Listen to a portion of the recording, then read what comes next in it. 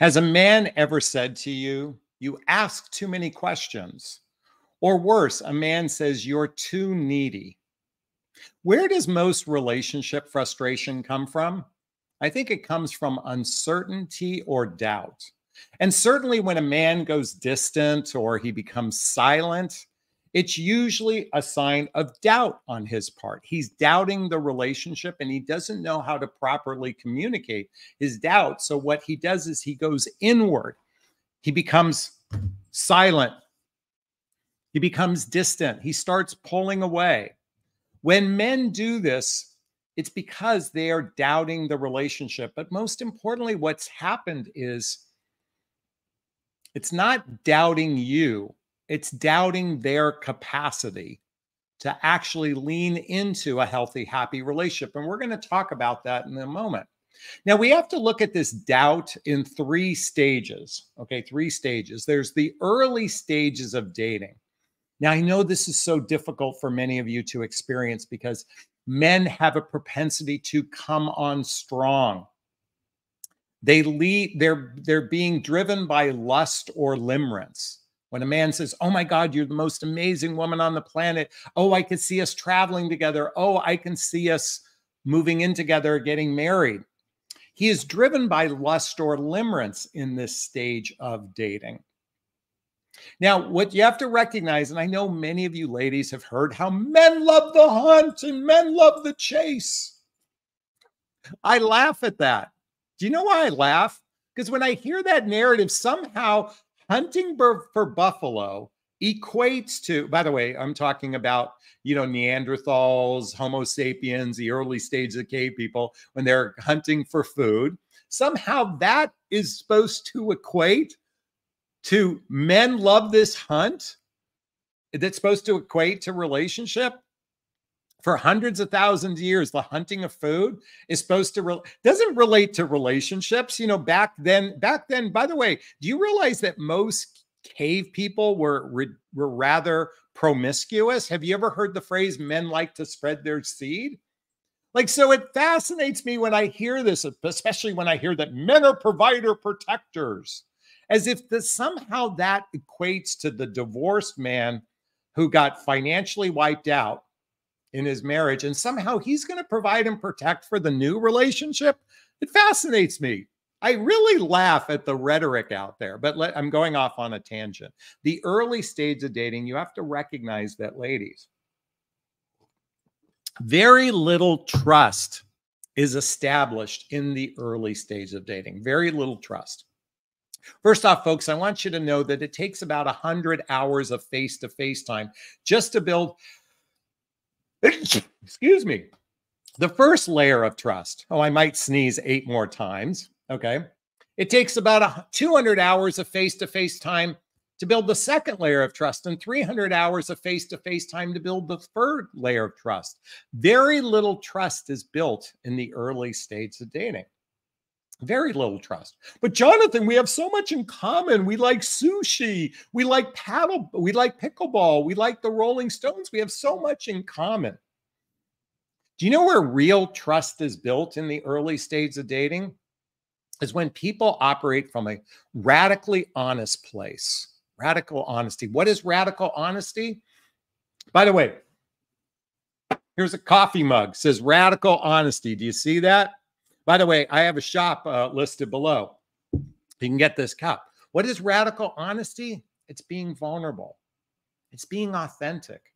It's being transparent to the best of your ability. Most humans have walls up in the early stage of dating because they're feeling doubt, whether you are a man or a woman. So it's very common for a man to become distant or silent in the early stages because very little trust has been built together, because most likely the two of you have not been really vulnerable, authentic, and transparent with one another. In addition,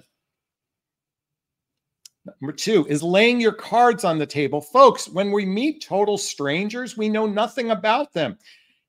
It is important to dissect their entire life. It's important to whether what happened in their childhood, what they experienced in their childhood, what they experienced in their first marriage, what was the ending of their first marriage, what was the ending of their most significant relationships, to really get granular. But Jonathon, he says he's a private man. He won't share those things. Folks, how can you make decisions about your future when you know very little about someone? Even think about it when you're going to get a job. Or excuse me, when you're in, let's say you happen to be an employer and you've got a resume in front of you and you've got all this person's work experience, but you really don't know how they performed in each job. You might have a letter of recommendation from someone, but that's just one person's opinion. They might have been a total jackass in their past work experience. They might have been late all the time. They might have been inconsistent. Do you realize that in dating or relationships, we barely find out very much information about someone's past experiences and the emotional effects of these past experiences? And the third piece of the puzzle is what I call the rules of engagement. What is the standard we are going to be dating by? What is this standard? Many of you who follow my work know, you know my standard. I'm seeking a relationship where we spend 3 or 4 days and nights a week together, doing shared activities, hobbies, mutual interest, spending time with family and friends, traveling together, teamwork, building skills, both in our personal and our professional life, intimacy, both physical and emotional intimacy that leads to either moving in together or getting married. That's the rules of engagement. See, very few of you actually establish your standards right in the very get-go, and you wonder why somebody goes, oh, and the minute you do, see, here's the problem with many of you ladies. You don't establish this before physical intimacy. You establish this after physical intimacy, and then all of a sudden he acts silent or he disappears. And let me just say this, when a man starts acting distant, silent, disappears, that's his decision that he is not capable of going any deeper in this relationship. So I said we have to look at this at stages. What about a more seasoned relationship? You've been dating for 3 to 6 months to 9 months. Hopefully the two of you have made agreements with one another in this relationship. You've made agreements with one another. What's the purpose of dating? The purpose of dating is a vetting process to determine if we should explore a relationship together. And what's the purpose of a relationship? It's to explore a deeper connection with another human being to see if we should go the distance from a long-term perspective. I believe the biggest problem today in our dating, mating, and relating environment is most people are experiencing a very surface type of relationship. It's very casual. Their only agreement is monogamy and exclusivity. They haven't agreed to exploring something deeper.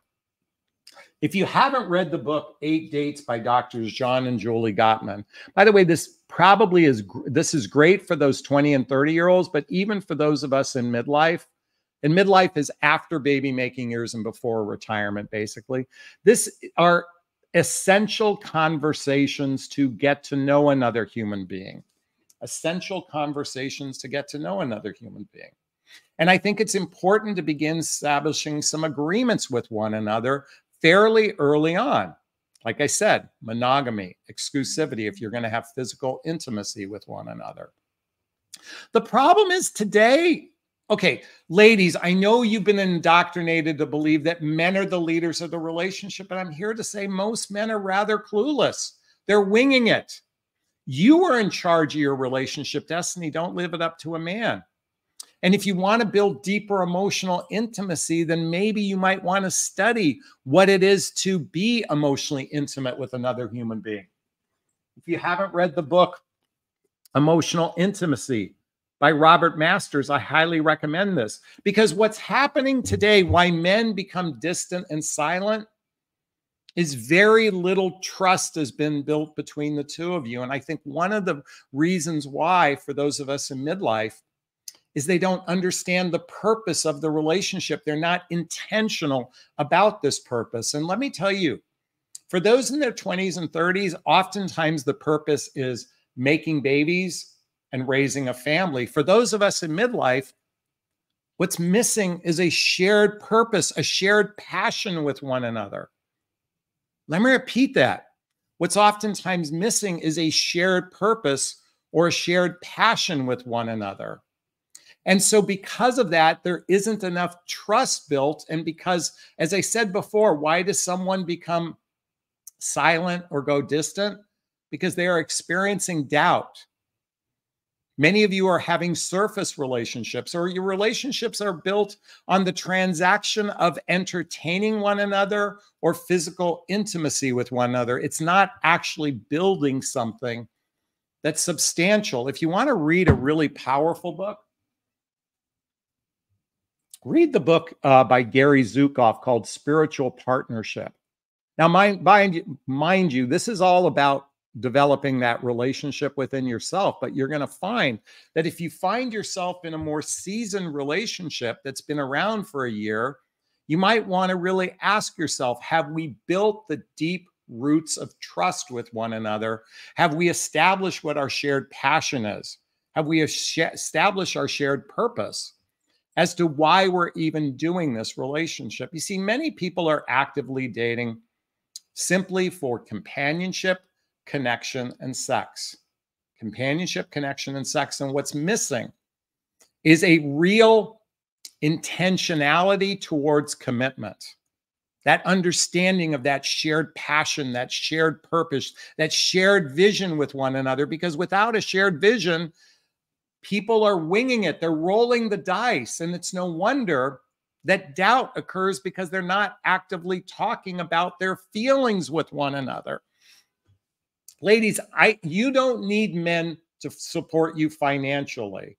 So now you're in the most powerful position in your life. You get to choose who you want to invest your heart in. You're not relegated to dependency anymore. You have the capacity to be in your sovereign being. So he's acting distant. Does it mean it's over for him? Who knows? You can date differently. You can change this narrative by introducing radical honesty, laying your cards on the table, and the rules of engagement. And you can head off the past by doing this early rather than later. Could it be over for him? There's always the possibility of turning something around with intentionality. Sadly, men oftentimes don't value something until they've lost it. This is why they will tell you that you should pull away. You should lean back, although I'm not a big fan of leaning back. I invite you to lean into your sovereignty, take a break from a relationship, don't communicate for a while. And if then he wants the relationship back, you establish the rules of engagement going forward. Most likely, with a seasoned relationship, the only time you're going to get him to listen is when you've left the relationship. My mother once got so angry at my father that she walked out of the house, and he didn't know if she was going to come back. And he eventually drove around the street and said, come back to the house. And then he finally was willing to listen to her. Sometimes you have to make such a radical stand for your sovereignty, for what you want, to get a person to listen up. This is why there is a recommendation that you take a break from a relationship. Take a break from incessant communication with one another. And then when you come back together, reestablish something new. Except many of you ladies, sadly, have duct tape over your mouth. And what I mean by this, and I'm sorry, but you're afraid to speak up because you're afraid that they might abandon you. Well, guess what? If they abandon you, that's what you want. You want them to leave. You only want to be in relationship with someone who wants to be in relationship with you. Is it over? Possibly. When he goes distant or silent, it might mean that he's just not capable of leaning into a relationship. You have a choice. You can speak your truth. Just do it from a kind place. By the way, I wrote a book called What the Heck is Self-Love Anyway? A Journey of Personal Development, Self-Help, and Spiritual Work. Chapter 1, Speak your truth. Do it with kindness. Chapter 9. If it's sincere and from the heart, you can't say the wrong thing to the right person. Speak up. The most important relationship you'll ever have is the relationship with yourself. So start speaking up. And if they can't meet you, that's okay. You can move on. Is this sinking in? Is this resonating with you? Please let me know if it is. Excuse me, my nose is scratching. If it is, post a comment below. I'd like to hear your thoughts. As always, if you find value in my videos, please hit that like button. Please share this video. Please subscribe to my channel and hit that notification bell so you can be notified of new videos. And if you want to connect with me directly, hey, there's links below to schedule a discovery call, to join my group called Midlife Love Mastery, to follow me on Instagram, to get the books I recommend, to get my dating vows, all listed below. And I'm going to wrap up this video as I always do. First off, giving myself a big, gigantic Jonathon of self-love. I'm going to reach into the camera and give you a hug of love, if that's okay. I'm asking you to turn to someone, a pet, a teddy bear, a pillow, and give it or them a hug of love, because hugs are a great source of love. And let's face it, we could all use more love in our lives. Thanks a bunch. Bye-bye now. Bye-bye. Bye-bye.